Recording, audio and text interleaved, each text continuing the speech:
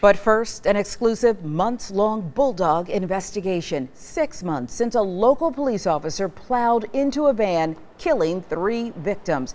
The families of those victims, the survivors, still without answers as to who is at fault. Thanks for staying with us at 6. I'm Sharon Reed. And I'm Sean Gables. Chief Investigator Jonathan Carlson has learned exclusively the crash is now under DA investigation, and the city of South Fulton has offered the victims a 7-figure settlement. Jonathan. Yeah, hey there, guys. I've learned the state has handed over their investigation to the Fulton County DA, which confirms it's investigating. This as the city is proposing a major payout.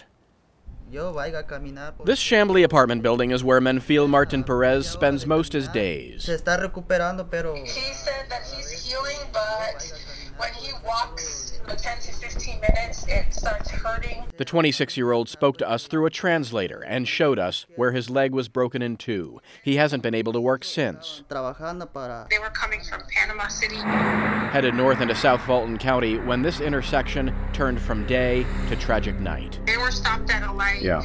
They heard sirens from afar, but when they looked, they were saying they didn't see a police officer, so the light turned green. And the van Perez and 5 others were riding in turned and then turned over. A South Fulton police officer smashing into the side, the end to a chase no one saw coming. 3 died, 3 survived. It took up until last week for the county coroner to positively identify the dead, because all in the van, authorities say, were foreign nationals. Some families in faraway countries not notified of their loved one's death until now. Was the chase justified? Shortly after the incident, we pressed the South Fulton police chief for answers. They're putting the questions on you. He refused to give them. But weeks later, the city implemented a new chase policy, forcing officers to let stolen vehicles go.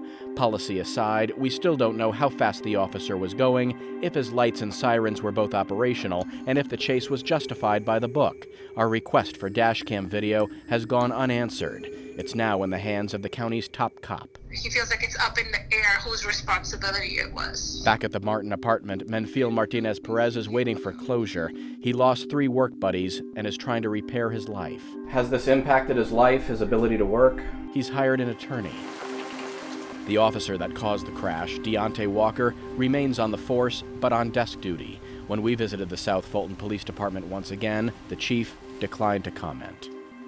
And just days ago, we learned the city of South Fulton has offered the survivors and the victims' families a settlement of $1 million to split.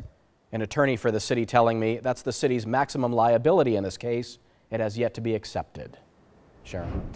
Eye-opening investigation. That sum, though, is stunning. I'm sure it will be to many at home. $1 million to split.